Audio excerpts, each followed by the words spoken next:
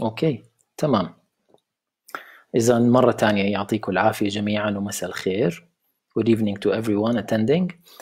شكرا كتير لحضوركم اليوم لهاي الأونلاين lecture عن الكلينيكال دنتال فوتوغرافي. بداية بحب أشكر أكتين جروب ميدل إيست وخصوصا خلود خصاوني على دعوتهم الكريمة إلي للحديث بهذا الموضوع ونشر ومشاركة المحاضرة على صفحتهم الرسمية على الفيسبوك، فشكرا جزيلا لهم. بداية بحب أحكي إنه لأنه وقت هاي المحاضرة محدود، فهي تقريبا خلينا نحكي هي محاضرة مختصرة أو مجتزأة من الهاف داي كورس اللي أنا عادة بعطيه على هذا الموضوع.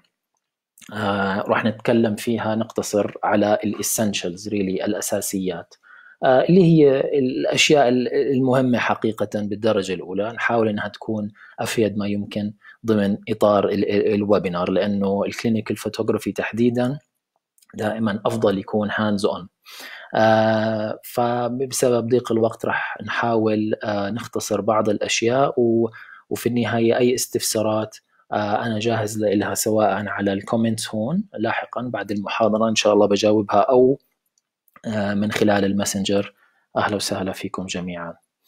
Okay, so technically we're going to be speaking about the essentials of dental photography.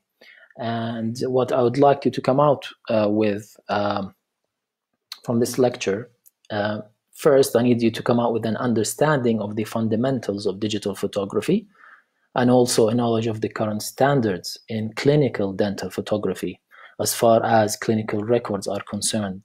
So بدنا نحكي عن الأساسيات بالتصوير بالدرجة الأولى، لأنه هذا أهم إشي لأي واحد بده يمسك كاميرا. وبعدين راح نحكي عن بعض الخصوصيات المهمة للدنتال فوتوغرافي تحديدا. راح نحكي شوي عن البروبر كاميرا سيت اب والاكسسوارز اللازمة من ناحية خلينا نحكي بيسك مشان يبدأ الواحد بالدنتال فوتوغرافي للي ما بدأ، وبرضه as a refreshment للي already عنده شوية knowledge بهذا الموضوع. وفاينلي راح أمر بسرعة على a simple efficient and reproducible system أنا شخصيا بستعمله عندي بالعيادة to produce high quality photographic records. وراح أركز على قصة الكلينيكال ريكوردز تحديدا أكثر مما راح نحكي عن الكرياتيف فوتوغرافي واللايتنج وهي الأشياء، لأنها they are a little bit more advanced. في بعض منكم يمكن حضر الكورس معي so بجوز عنده فكرة عن هاي المواضيع، وبرضه في جزء كمان more advanced أنا عم بحضر فيه بقدم فيه كمان إن شاء الله نقدر نعمله لاحقا. لكن الآن راح نحكي عن ما يخص الكلينيكال ريكوردز بشكل مبدئي فقط. So the key point بالنسبة لنا إنه إحنا we need a system، وهاي نقطة كتير بحب أركز عليها كلمة system. Please keep this in mind. لأنه في كتير ناس بياخدوا صورة على الموبايل من هون أو بتركوها على الكارد تاع الكاميرا من هون وبيشيلوها مرة بنسوها بتضيع بتخرب الكارد. بدناش يكون شغلنا بحذر. it needs to be systemized من ناحية hardware من ناحية software من ناحية workflow، وهذا اللي نحاول ورجيكم إياه اليوم بشغلة كتير مبسطة. طبعا في كتير طرق عديدة غير رح أحكي فيه اليوم، لكن بحاول أعطيكم طريقة بسيطة ومبسطة الواحد يقدر يبدأ فيها، وبعدين as you become more advanced أنت you can develop your own workflows later on. أهم شيء بالسيستم اللي بدنا إياه إحنا إنه يكون system يعطينا the highest quality of photos with minimal equipment and the shortest amount of time. We don't have any time to waste in the clinic ونلعب bumpling with equipment وأشياء زي هيك. بدنا يكون عندنا system نقدر immediately ناخذ الصور اللي بدنا إياها بسرعة طريقة فاعلة بمساعدة الأسيستنت إذا موجودة، ونرجع نكمل الشغل. So we need an efficient system. هلا before we go into those details بس quickly بدي أرجع أكد على أهمية الفوتوغرافي، لأنه even in this day and age there are still many colleagues who do not believe that photography is an essential part of the practice. بس بصراحة it has become more and more in the past decade, and in the next decade probably اللي ما بيشتغل بدنتال فوتوغرافي بعيادته وفيديوغرافي as well راح يكون شوي متأخر عن الركب.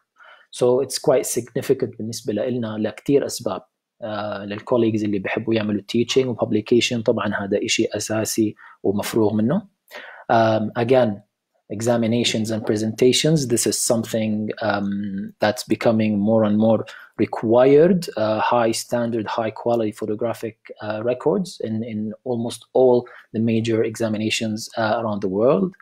Obviously, for medical legal concerns, that is something that's essential for every dentist these days. Obviously, for us, from a practical point of view, it's a major aid in diagnosis and treatment planning, and also for monitoring treatment progress for all dental disciplines, especially disciplines like orthodontics. So this is something that is really essential for us. Again, shade communication with labs is developing and has developed tremendously in the past few years. And photography, high quality photography is essential in that regards. And again, digital smile design, for those of you who know and work using these specialized techniques and softwares, there is no substitute for high quality clinical photos. You can't work without them. So it's important for us to have good knowledge of that. So really, it's the best tool to analyze and plan smile aesthetics. And again, it's not the only tool. There are more advanced things coming on as well, but this is the fundamental tool, let's say. And it is growing more and more essential as days go by. So we're going to talk a little bit about creative photography as we move along, not just records, clinical records, but that's not going to be the main essential part of this presentation. Now, for me, I personally believe photography is an excellent practice building tool, صراحة, and this is where I find the most value in it. For visual communication, in case discussions with your existing and prospective patients, for example, it's extremely valuable. As an orthodontist especially, it's a valuable reminder for me and patients about the treatment progress and also the treatment results, even years post-treatment. So you have all your results documented for years to come, and you can always go back to them for whatever reason you need them. You need to use them. So it is essential. So really, you can have results or excuses, but not both.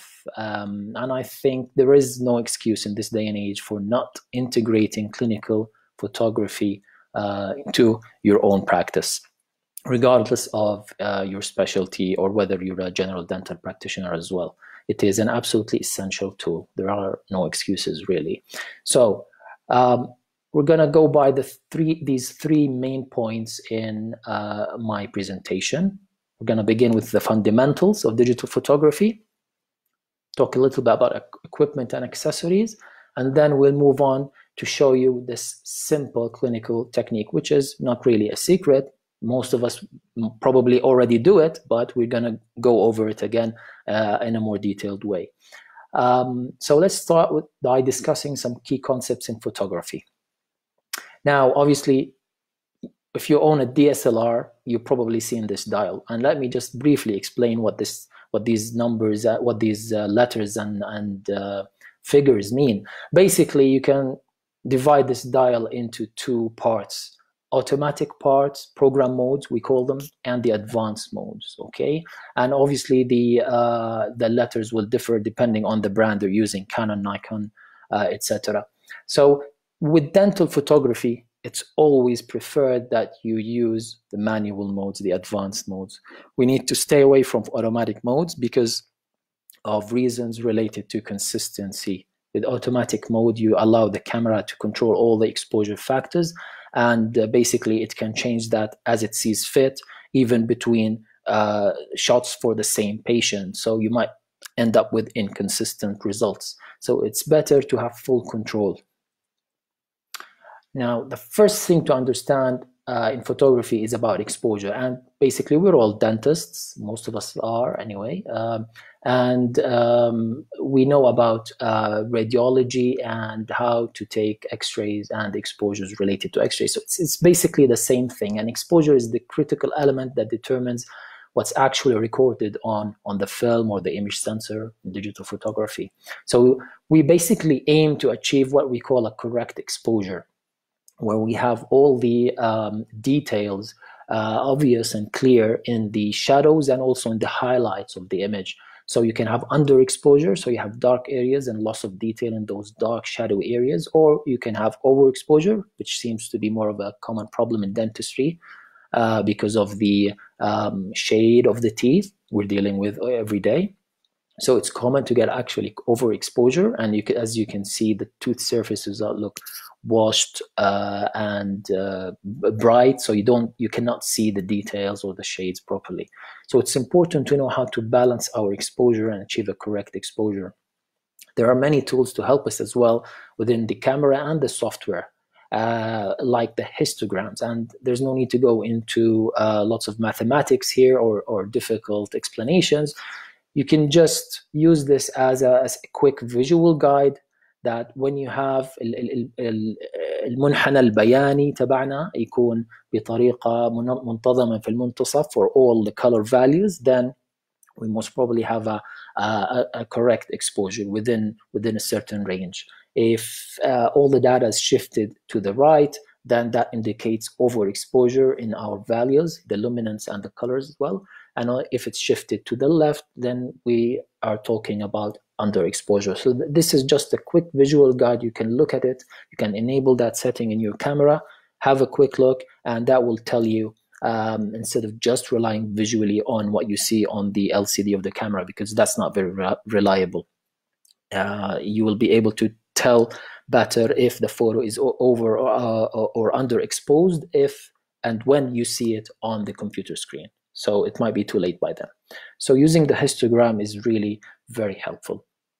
Now, what you need to know about exposure really is what we mean by the fundamentals of digital photography. We have what we call the exposure triangle, three main elements that we control using the dials on our camera to achieve the correct exposure: the aperture, the shutter speed, and the ISO.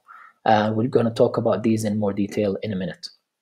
And each of these factors actually affects some aspect of our photos. So let's talk about these in more detail. Let's start with the ISO, which is basically an algorithmic value indicating the image sensor's specific sensitivity to light. Okay, it's short for International Standards Organization. And basically it refers, as we said, to the sensor's specific sensitivity to light, which means when we have a low or standard ISO, such as 100, you'll end up with a clean image. However, if there's a low light situation, you don't want to use flash, but you want to introduce more light into the sensor, you raise the ISO. So that enables you to achieve a better exposure. However, there's an expense. You end up with what we call digital noise. As you can see on the right, this is a noisy image, as we see. And so you can tell what the image is, but again, there's loss of sharpness and even color detail, okay? And basically, if we triangulate this to our dental situation, this is basically the equivalent of it. And definitely we do not want any noisy images. So our main priority in dental photography is to provide the proper lighting, as we will see later on, okay? The second factor is the shutter speed. And shutter speed controls how long the light enters the lens and hits the image sensor or film plane in the days of film, okay? And as you can see from this photo, you can see the light trails of this Ferris wheel. When using a fast shutter speed, you get just a part of the rotation of the Ferris wheel, but with a slower shutter speed, allowing the light to enter throughout the whole exposure period, then you end up with longer trails. Now, how does this, again, affect our dental photography? Well, if we have a slow shutter speed, obviously most of our photography is done handheld. We might end up with motion blur because we cannot hold the camera still for a quarter of a second or a full second while we're taking the photos. And so again, this basically indicates how important proper lighting is for dental photography. Okay. Finally, the aperture. And the aperture is basically the variable lens opening by which light enters a camera. And we refer to the aperture value as with the term f value. Okay, so we've got many different aperture values. This is just an example here, the ones I've written here. So f2, f4, f5.6, f11, f22. What you need to remember, especially if you're a beginner in photography, is that the smaller the f number, the wider the lens opening, the wider the aperture, so more light gets in. Okay, the higher the number, the smaller the aperture, less light, more focused, concentrated light gets in. All right, so how does this affect our work with dental photography? Well, basically, because we're always looking for sharp photos with a high depth of field, we always prefer to work with high f numbers. High f numbers basically mean small aperture openings, and that helps increase what we call the depth of field. The depth of field basically relates to the sharpness of the image in 3 dimensions, because remember, a photograph is a 2-dimensional representation of a 3-dimensional object. So the central incisors, for example, are not at the same plane as the molars or the second molars. So in order to be able to get full depth of field in the image with full sharpness all throughout, we prefer to use higher f values or smaller apertures in general. So just to give you a quick idea about what I mean, if you look at this animation, you will see that as we open the aperture, more light gets in, the subject becomes brighter, but again, the background becomes more blurred, so the depth of field becomes less. As we close down the aperture, you will see there's less light going in, but the background becomes sharper. Okay, so basically we need more light in dental photography in order to be able to work with smaller apertures. All right, so just as a final note, basically the exposure triangle, or achieving the correct exposure, basically is like juggling these 3 factors. If you understand how to juggle these factors to control your exposure, then you know the basic fundamental thing you need to know about photography and using practically any camera. You just need to understand the camera, each camera's controls, and then you can control the aperture, shutter, and ISO. So for example, if we can achieve a correct exposure with these values, these are just hypothetical values, okay, values افتراضية. So let's say at f11, 1/30th of a second at ISO 100. If we shift the aperture to f32, let's say, so that's a smaller aperture, less light will get in, we might consider slowing down the shutter speed, okay, to get more light in. Or we could increase the ISO, but at the same time we have to, for example, make the shutter speed faster in order to reduce the amount of light. We just need to keep balancing until we get the correct exposure. All right.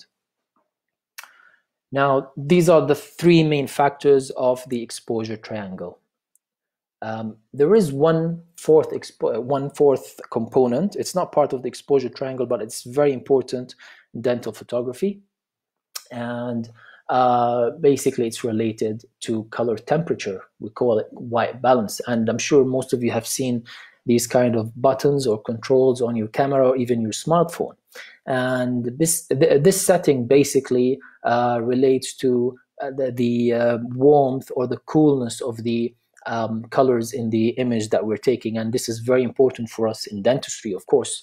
So for example, if you see this kind of image, you will have a certain idea about the shade of the teeth and so on. But if you look at the same photo with a different white balance, then you have a totally different idea. And when you put them together to compare, I hope it's clear on the screen there for you, you can see the difference. So which one is true? To be honest, we don't know. You can't tell. There is no reference point. It might be one or the other, or even somewhere in between. So we need to be very accurate and consistent in our shade representation. So white balance is a key factor in dental photography, okay?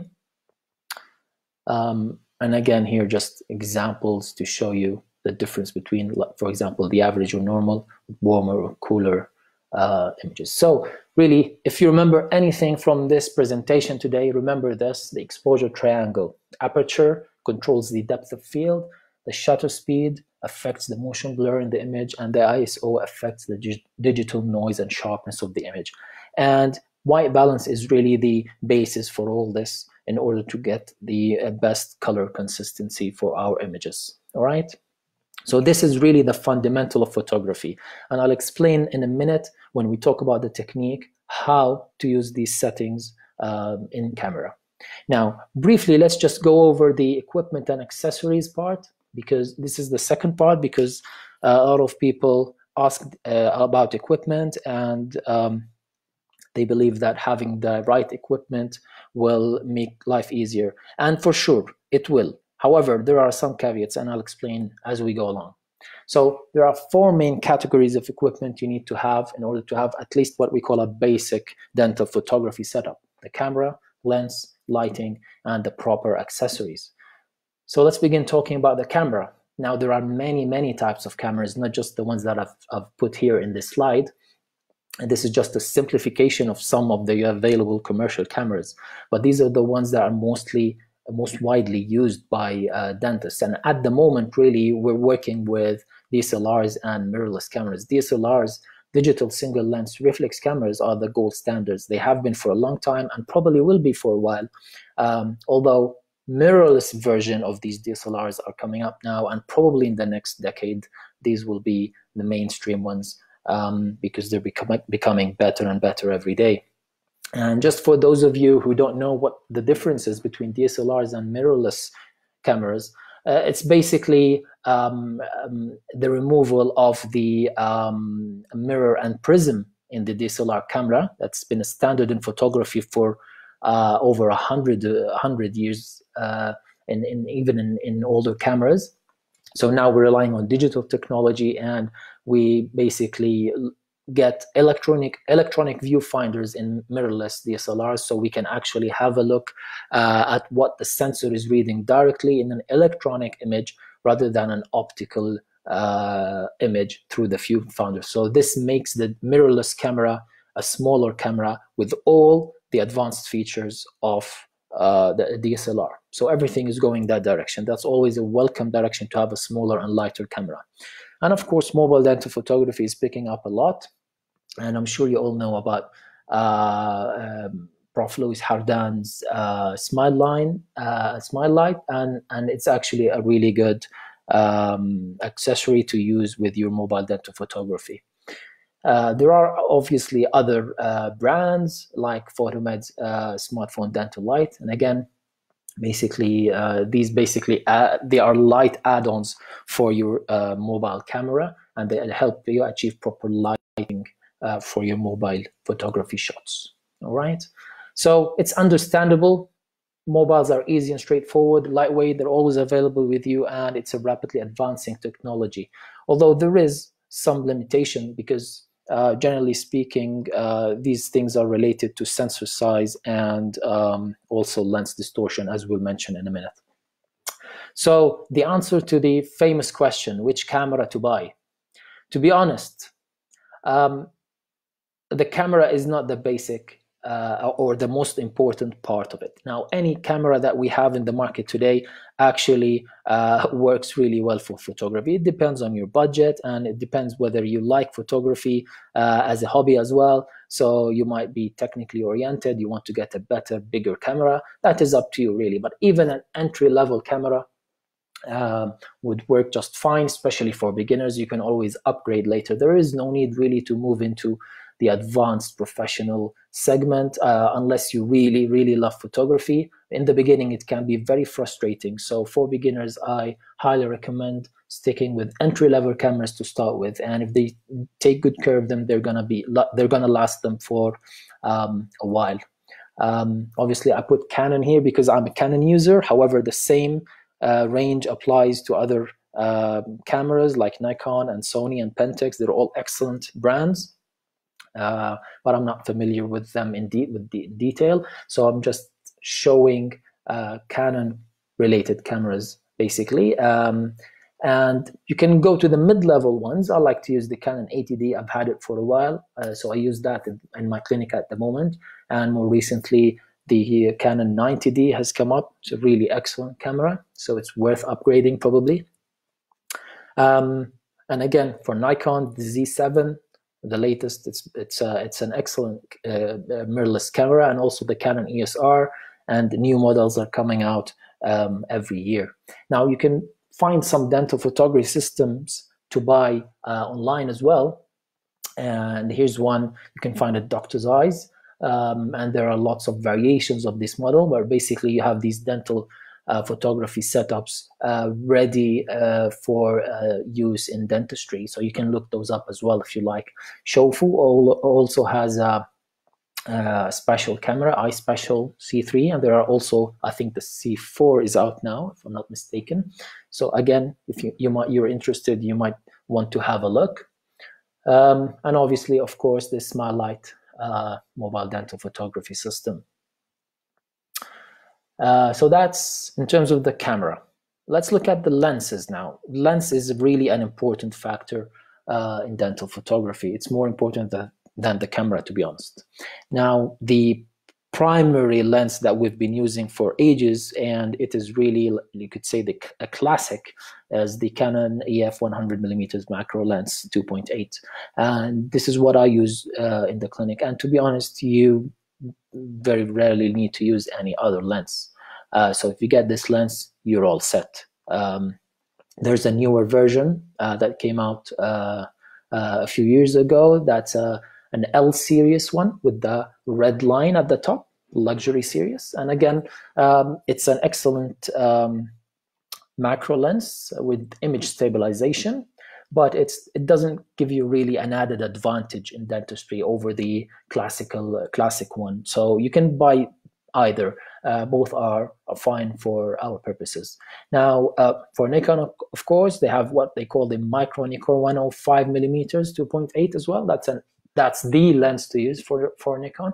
Or you can go for a third-party lens such as Sigma's 105 2.8. And this has adapters, basically mounts for Canon and Nikon. So you can buy it either for a Canon camera or for a Nikon camera. And again, it's an excellent lens with a fraction of the price of the original brand lens of Canon and Nikon. So you can use these lenses, if you like. Now, I get this question a lot. Can we use other lenses? Well, of course you can, but you will have compromised results somewhere. Now, most cameras come with kit lenses. They are zoom lenses, okay, with different focal lengths. So they have lots of limitations in terms of the distortion and sharpness of the image. Let me explain to you why. Now, the focal length basically is, if you remember from studying at school, it's the distance between the camera sensor and the point of convergence of the light rays going into the lens. And so that distance determines what we call the focal length of the camera. So that focal length basically has its effect on what we call the field of view, all right? So lenses of different focal lengths will give you different fields of view. And the longer the focal length, the narrower the field of view. Okay, so let me give you an example of what could happen when we're taking portrait or dental photography views for our patients with different focal lengths. Okay, moving from the short focal length to the longest focal length, you can see that the image is different at each focal length. So there's distortion in the features of the face. Okay, and around 100mm is really the best, let's say, focal length range between 85 to 135. So 100 is like the average. That's the preferred focal range for professional portrait photographers, because it gives us the most pleasing and most accurate proportions for the face. So if you compare a macro lens and a DSLR's image with your smartphone's image, then with the wide angle lens, because most smartphones have wide angle lenses, they range between 24, 28, or 32mm at the most. So you will have relatively considerable distortion. Now, there are some minor ways that you can help improve this by adjusting the distance from the patient, but it is very tricky and inconsistent. So again, remember, we mostly have barrel distortion when we're using wide angle lenses. That's why you have these distorted features. So you have to be very careful. Again, intraorally, if we take these photos, you can see that if you compare the photo with the macro lens and a twin flash, you can see that the size and the shape of the dentition is different. You can even see a tipped molar there, which you cannot see with the smartphone shots because of the barrel distortion in the smartphone shots. So we need to be aware of this. This does not by any means eliminate the possibility of taking photos with a mobile phone, but you need to be aware of this problem. Okay. Now, let's move to talk about the third important factor, lighting, which is actually, in my opinion, the most important factor. Now, most cameras will have these built-in point flashes, single point where the flash comes out, same as in your mobile as well, point flash. But what we want to work with are different kinds of flash illumination. So we prefer to work with either a ring flash or a twin flash. And here, remember, we're talking about basic setups. We're not going to go into advanced setups with soft boxes and strobes because that is not the topic of this lecture. This is for another time. We don't have time for it. But remember, we need to basically have a ring flash or a twin flash to get started. Obviously, each brand has its own version, and there are also third-party versions that work well with both major brands. So you can look up these versions and choose whatever suits your budget. Okay. One addition that we use with flashes are brackets, and that basically helps change the direction of light and move the flash away from the lens itself, and that basically helps in cosmetic dentistry and digital smile design to basically highlight certain features of the teeth, or if you're doing some creative photography. So it's very useful to use brackets if you wish with your flashes. Now, the main point about using a ring or a twin flash is that we're looking for uniform light. Okay, we don't want to see any shadows that might obscure any necessary details. We want to have the light uniform, showing all the details in the teeth, dentition, and the alveolar mucosa and the gingiva. So you need uniform lighting.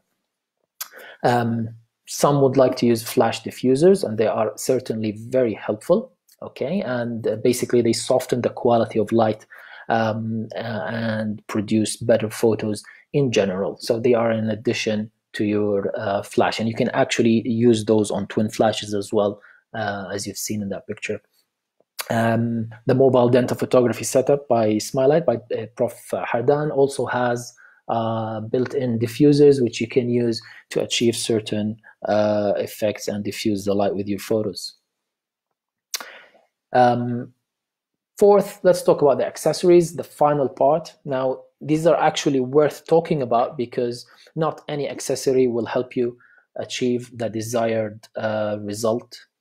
So you need to buy the highest quality ones that will last you a long time, and also they should have the proper shape that will help you for whatever need you want them to help you with. So I personally prefer to use these shapes, these kinds of double-ended retractors, and I have two sets, large and small, double-ended with a narrow and wide end. And for me, these are suitable for almost every need in photography.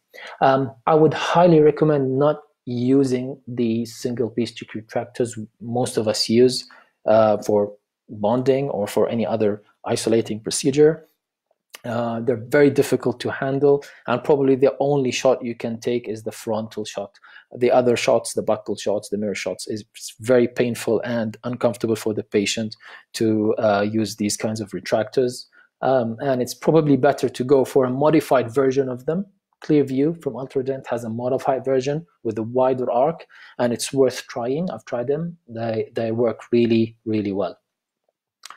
I currently use Retrax from ELAB. These are great retractors, black and non-reflective retractors, and they can actually produce a good isolating effect and minimize any light reflection through the plastic or the metal retractors that they usually produce.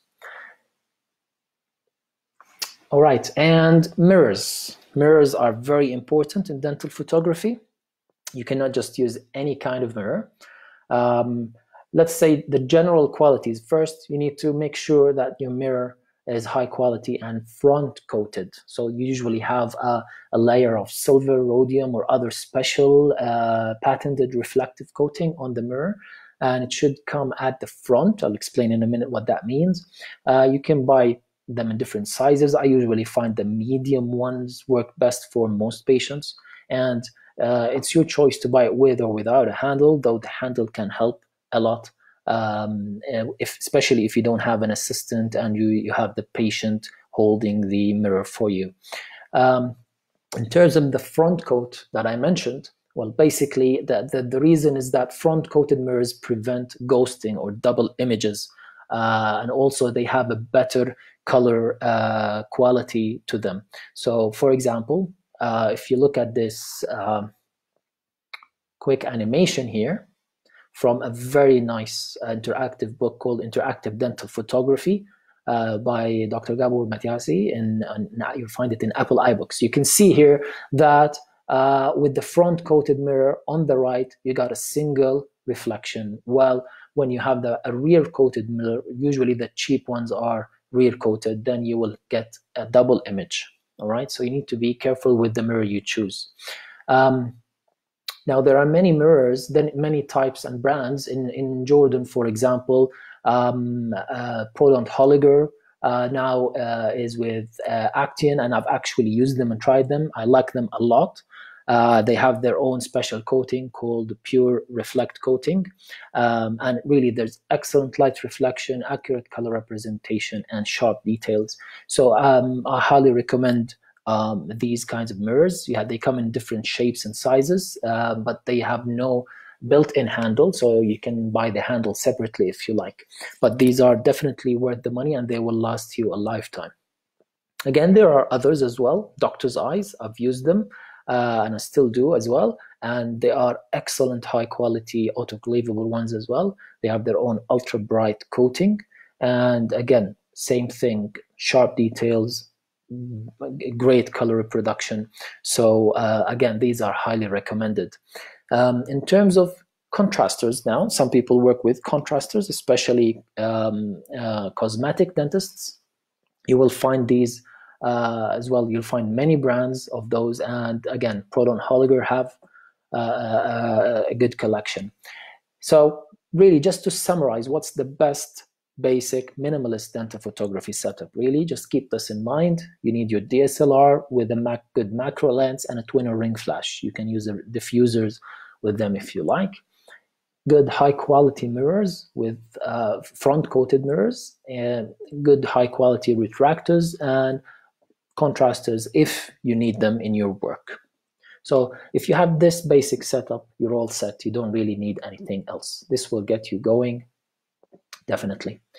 So let's move into the last part, the clinical technique. So we know the fundamentals, we've talked about the equipment. Now let's talk about how to use them.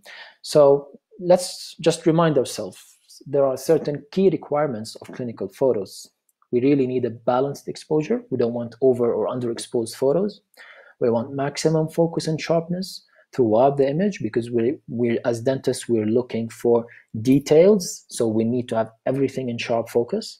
And obviously we need to have the correct framing of the subject. You need to have the camera pointed and framed in a certain way to point to the actual thing we are looking to address. So you need to do that framing yourself.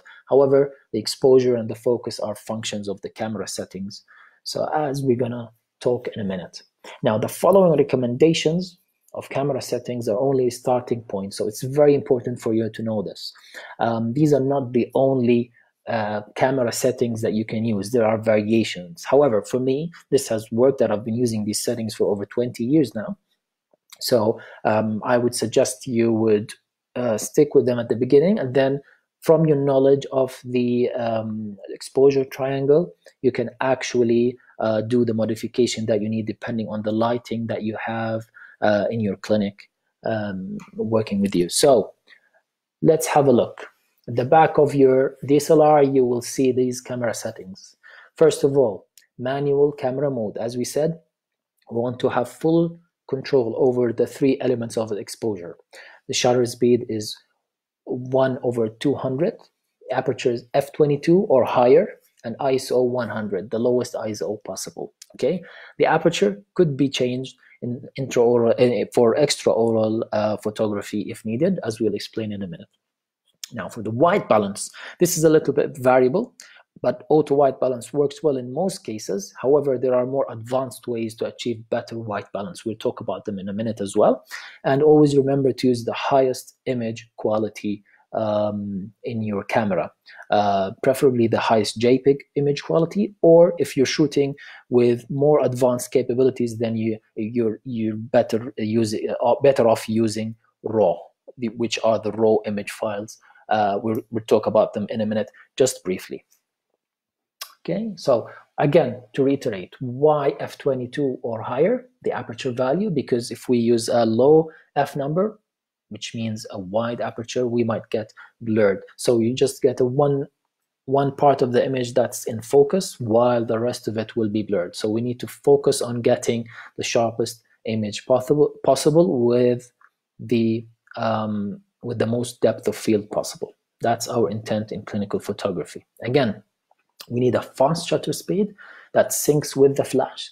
So 1/200 is usually ideal, but again, that's not a holy number. You can change that if need be, but again, you need to make sure that we avoid motion blur and make sure that we can achieve good sharpness with handheld shooting.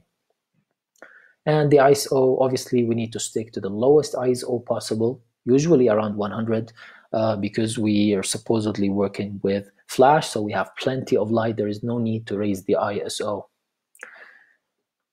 In terms of white balance, now there are many ways to achieve white balance, but let's talk about the easiest way. On a DSLR, you could use the auto white balance. It works well in many situations, but not all.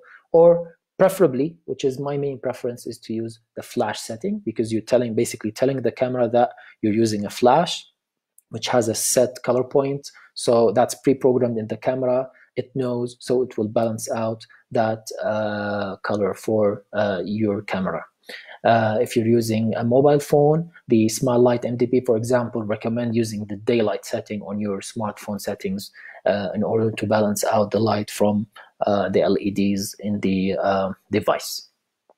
Okay, but there are other ways. You can manually set your white balance to 5500 Kelvin, which is the preferred color temperature for dental photography in general, and that works well in a lot of cases as well. And it depends. You need to actually be very proactive and try and compare with the original situation if you can on the spot. Now, if you want, you can actually set a custom white balance. One of the ways is using a simple A4 white paper and just shooting that paper in an image in the same lighting conditions that you're going to be shooting the patient. And then you can go into your camera settings in the menu and you choose custom white balance and use that image as your source or reference for the white balance data, and the camera will handle everything else. So this is one way. An even better way is using an 80% gray card. It's practically the same, but a gray card works even better, and you can use this on the camera in the software in order to balance out when you take the last shot. You just add the gray card, and then in the software you do the necessary procedures. We don't have time, unfortunately, to go into too much detail today. Again, there are certain devices, auxiliaries like ExpoDisc, okay, to set a custom white balance. So they all work in the same way. So just as a summary, remember, we need to have full manual mode, aperture is f22 and higher or higher, and you can reduce that for portraits if you find that the illumination is not sufficient without having to actually change anything with your flash settings. The ISO preferably 100, white balance, custom, flash, or auto, and image settings, as we said, the highest quality RAW or JPEG image, depending on your preference. I usually explain in more detail about RAW images in my course, but unfortunately there isn't much time today to go through them, but they will provide you the best way to control your white balance post-production after you take the images out of the camera. So if white balance or color reproducibility is a paramount for you, then it's essential that you shoot in RAW. Okay, so let's talk about the clinical records and the system that I personally use in my clinic. Now, usually for any set of clinical records to work, we need to have a minimum of 2 sets per patient, at least a before and after at a minimum.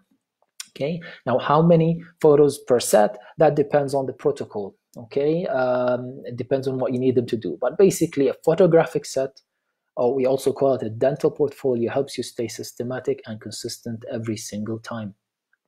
So this is a photographic set, for example, of what I use in my clinic for every orthodontic patient, before they start, progress, and even after they start, or follow-ups in retention as well. So I always follow this system. Okay. Again, it's reproducible, so all the patients are comparable. They all have the same views in their portfolios. Now, for cosmetic or implant dentistry, there are different protocols recommended, such as this one by the American Academy of Cosmetic Dentistry, for example. And again, it's a systematic one. You go through them in sequence. So you need to remember exactly what you are doing and go through them in sequence. Again, there are other suggested protocols, such as for digital smile design softwares, for example, and each software has a different requirement, but they're very similar. So you need to know what you're working with and stick to that protocol. So let's just quickly go over these photos and how to take them using the correct equipment. Let's start talking about extraoral photographs. So the first shot we take, basically, we ask the patient to sit upright or stand in front of a plain background. And we want the patient to have the natural head position, looking straight ahead. And we take what we call the full face frontal shot with the lips at rest. We make sure that the patient is standing upright. And basically, we need to frame this properly. And we only need the head and neck, really. We don't need to have anything outside of that frame. Again, the second shot, we ask the patient to smile, or we can tell them a joke and they will smile naturally. And again, we take another shot from the same distance with the same basic requirements of framing. But this time the patient is actually smiling. Now, of course, from that shot, you can actually take a close-up smile crop from the image, or you can move in and just take a smile close-up, just like this one, from a closer range if you like. So that will make the workflow more efficient, all right? Or you can actually do that post-production and just take a copy of the image and crop it, provided that you're using a high-quality JPEG setting in your camera. Now, the third shot is the right profile. We usually stick to the right profile because it's the dominant side. Again, lips at rest, patient in natural head position, and the whole side of the face visible. And the most important point is that we should have no border shadows at all. And that's a function really of the ring flash or the twin flash that we are using. All right. Now, just a quick note, and I have to give credit for this to Dr. Panos Bazos, whom I attended a course with in Spain last year, and he was really brilliant. And he talked about what we call the baseline. It's a horizontal reference line, operator guided head position, that helps us stay consistent in our positioning of the patient. So it's a way of proper standardized craniofacial orientation, and it's a line extending from the superior helical attachment of the ear all the way to the lateral canthus of the eye. So it's a very reproducible line,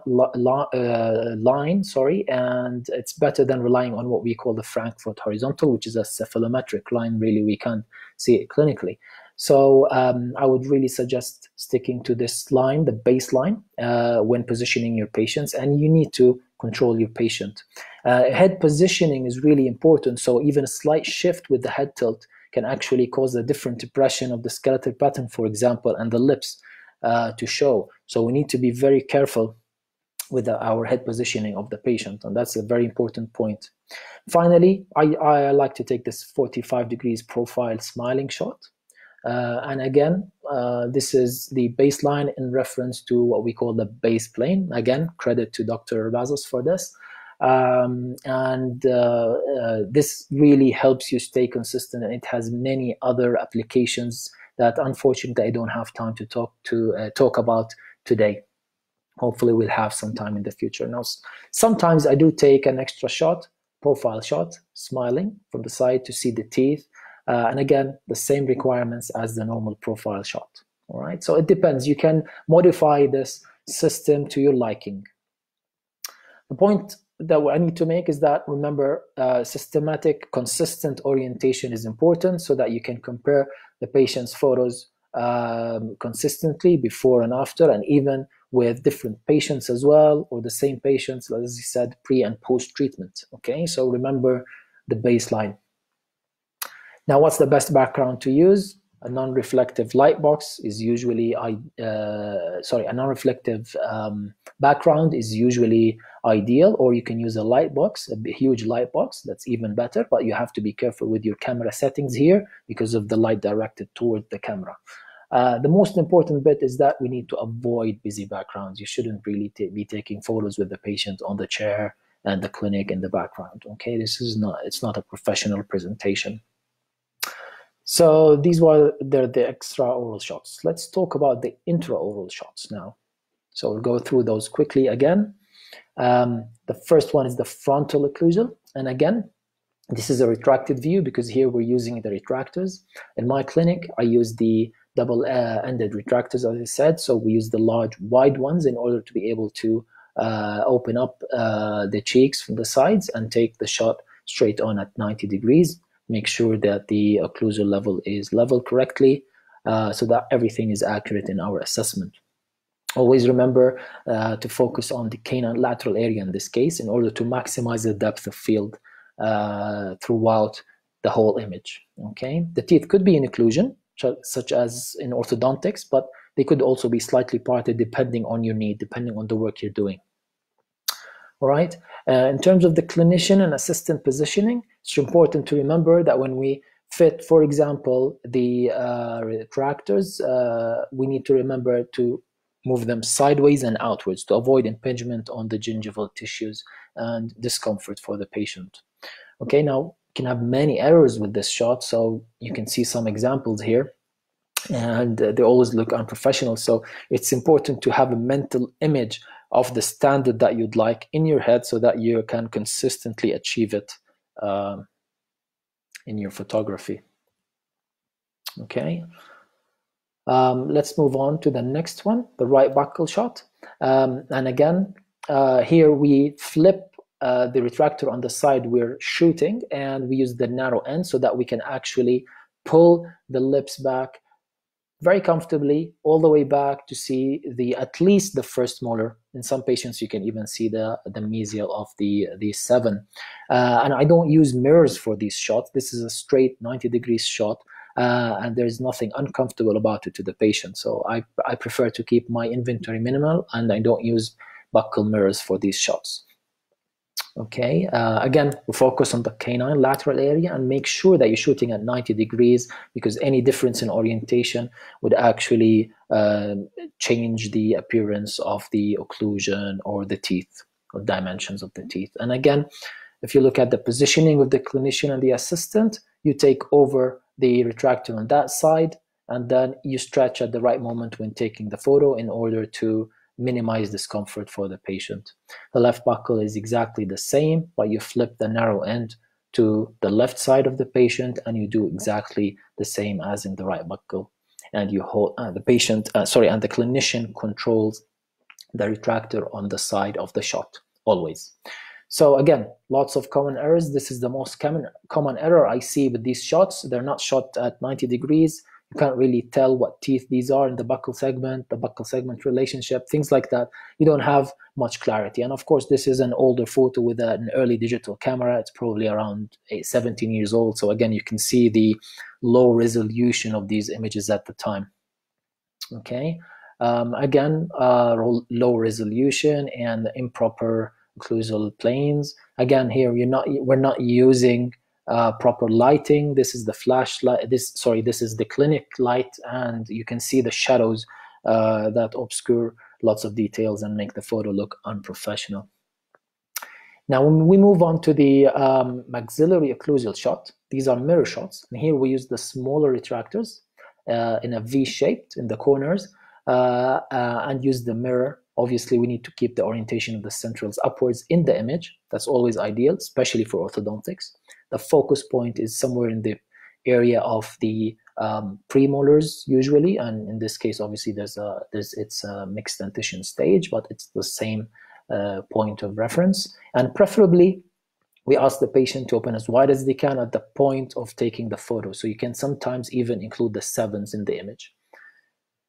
All right, and again, positioning, and you can see here, using the mirror here, we ask the patient to keep their head on the headrest, and we move the mirror in the mouth behind the upper molars, pull it down and try and shoot as much as possible perpendicular to the mirror, as much as possible, to achieve the best possible result. Obviously, these are kind of errors that you can see with such images, improper lighting, things like that. We need to keep that to a minimum.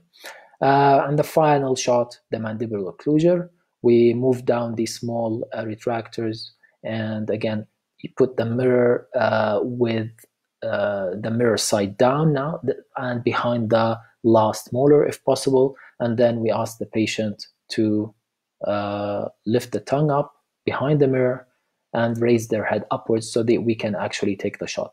Now, this is just one way of doing it. It's a quick way for me because the patient does not move during this procedure, and I do not have to move the chair at all. However, you can actually move the chair, recline the patient, and try and take these shots with different angulations. It's just a little bit more of a hassle and takes a little bit more time. And again, you can see lots of errors, fogging here, and improper taking of the shots without mirrors, for example. It's quite common. So basically, this is the simple system that I use, and actually it works for probably any dentist as a basic set, basic dental portfolio. If you take these shots, then you have lots of information. Just try to be consistent and don't do this kind of work here with improper framing, improper lighting, things like that. So try and stay away from these inconsistent things. So some quick useful tips to remember. Remember, the retractor is always sideways and outwards. You can wet them under water. It will make it easier for the patient.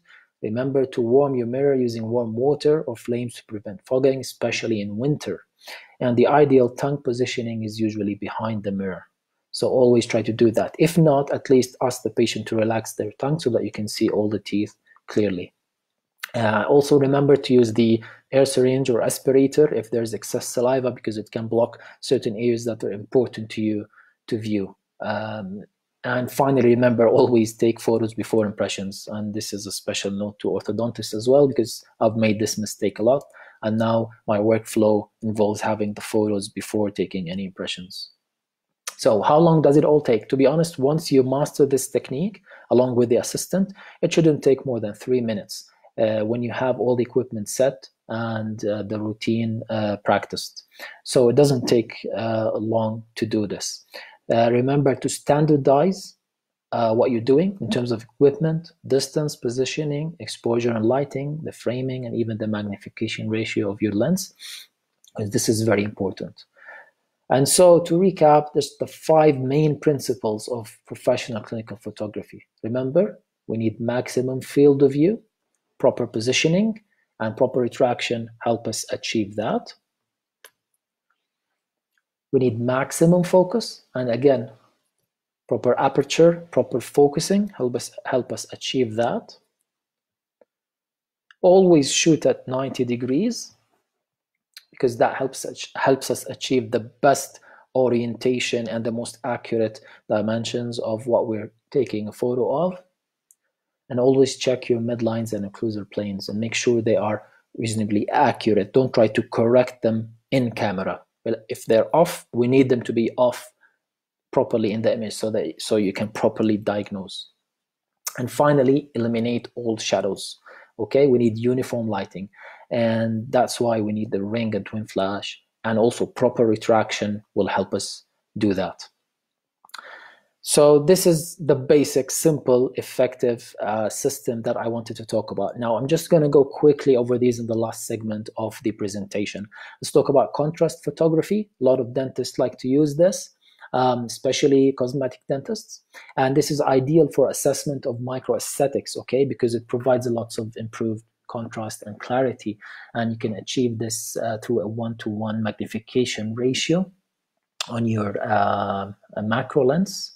By moving the focusing ring, okay? So it's really difficult to describe online, but in the hands-on course, we give more details about this. But basically, contrast photography helps you see lots of things. For example, varying incisor edges, black triangles, things like that you might not actually spot with normal photography. Even the tooth shade, color, and translucency are much more accurate when you take it this way. You can also check the gingival emergence profiles, for example, such as in these shots for a failed implant and a re-implant done later on after treatment. So you can't get these shots except with the proper macro lens with a 1-to-1 magnification. So how to achieve this again? A macro lens with a 1-to-1 magnification and using a small aperture, high f value in order to get maximum depth of field, proper illumination with the ring or twin flash, and highest quality image setting available. And obviously we need to use contrasters as we talked about. You can also take these shots using different kinds of soft boxes, but this is a talk for another presentation, hopefully. Again, these are contrasters, different types of contrasters that you can use to produce these kinds of results. And you use them basically just like you would use a mirror, similarly.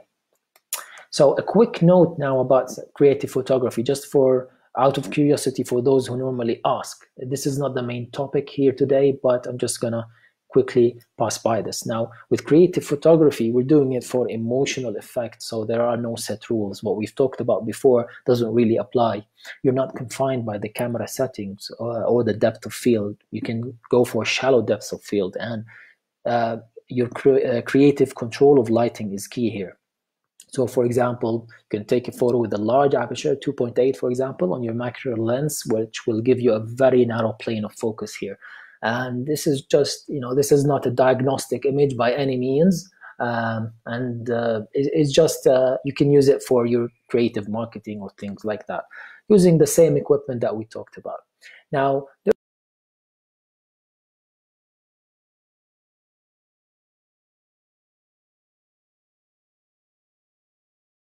are soft boxes and a strobe light or wireless flashes at 45 degrees. You see this done and used a lot, and actually produces beautiful diffused light for portraits and even intraoral photography. So these are this is one of the setups that is ideal, and it requires some knowledge with the lighting and equipment and wireless flashes, etc. But the results are well worth it. And also for intraoral shots, again, you can have the same setup with 45 degrees illumination, okay, and this is a well-known system.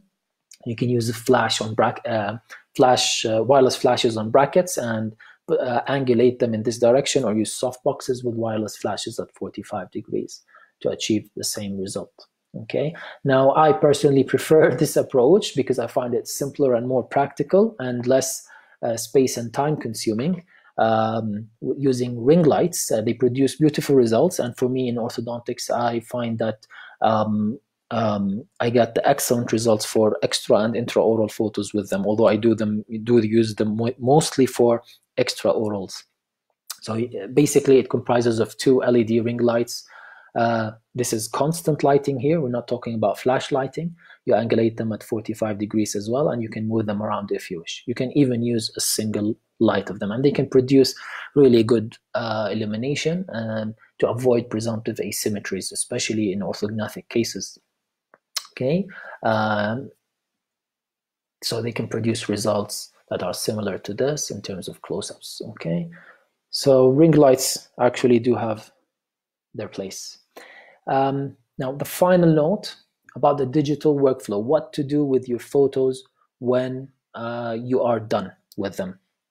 Now, again, I will not be able to go through, because of the time limitation, to go through the whole thing, but just give you an overview of the workflow.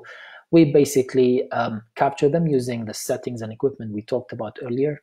The first thing we need to do is transfer them and back up everything from our computer to our computer or another hard disk, or even to the cloud.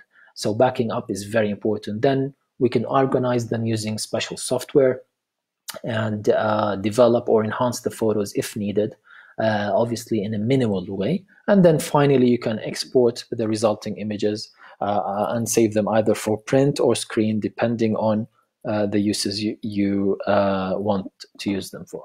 Okay, just the key is to remember we need to have a system. If you don't have a system, everything will be haphazard. It will not be consistent. So having a system is essential. One final note, quick note on ethical issues in clinical photography. Remember, we always need to have an informed patient consent, preferably a written one, for shooting and keeping the photos, and also for publication and presentation, especially exposed extraoral views. This is very important for medical legal reasons, so don't forget that. And also, in terms of photo editing, only minor general enhancements to improve image visibility and readability are allowed. Excessive manipulation is not something we do, and actually it can be detected using specialized photoforensic software. So really, we need to keep our editing to an absolute minimum. That's why we need to focus on taking the best possible photos in camera. Okay, so for those of you who are interested in photography and haven't begun yet, my advice is act. Action changes things. Okay, so start acting. Read on the topic. There are many resources. This is one of the best books about the topic. I highly advise you to read it. There are many online resources as well. But I can give you a head start here by downloading my short guide to clinical photography, which you will find on my blog, the Orthodontic Notefile blog, in the ebook section. There are many other free ebooks you are welcome to download as well if you like, and it will give you a start. I'm actually working on an update to this PDF, and hopefully I'll be able to manage to publish it this year if possible. Thank you very much for attending this lecture, and I'll be very happy to answer your questions in the comments or through Facebook Messenger if you like. Any questions, أي استفسارات that you might have about equipment or anything else، أنا جاهز إنه نجاوبكم عليها هلا بالكومنتس أو بالفيسبوك ماسنجر إذا بتحبوا. شكرا جزيلا كتير لكم ويعطيكم ألف عافية. إن شاء الله بشوفكم في محاضرة تانية بموضوع تاني. بتأمل إنه تكونوا استفدتوا من هاي المحاضرة. ومرة تانية بحب أشكر Action Group Middle East, especially خلود خصاوني على دعوتها الكريمة لإلي. و thank you so much لكم على حضوركم للمحاضرة. يعطيكم العافية.